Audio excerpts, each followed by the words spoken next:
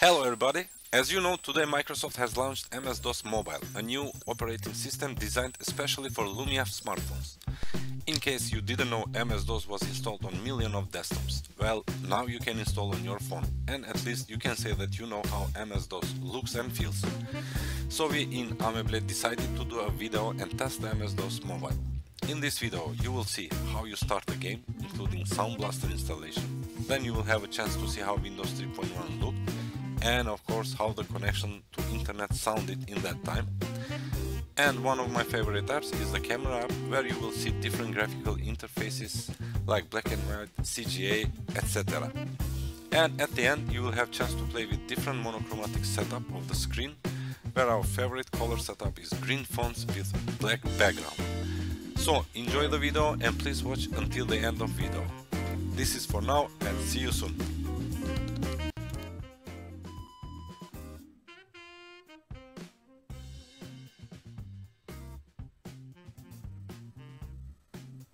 That's better.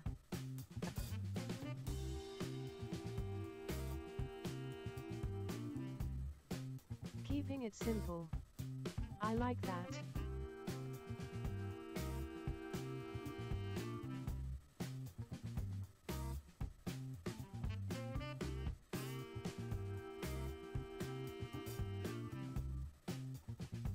I can't remember the last time I used a mouse with a touch screen. Try running touch.com instead.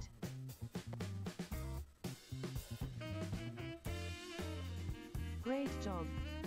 Now try rps.exe.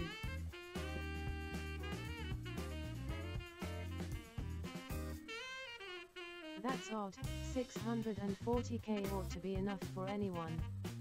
Run the mem command to see how much memory we've got.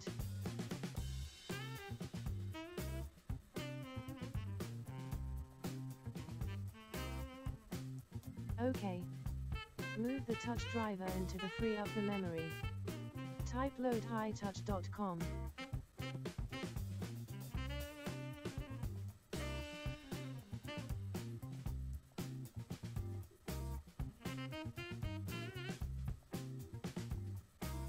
Great job.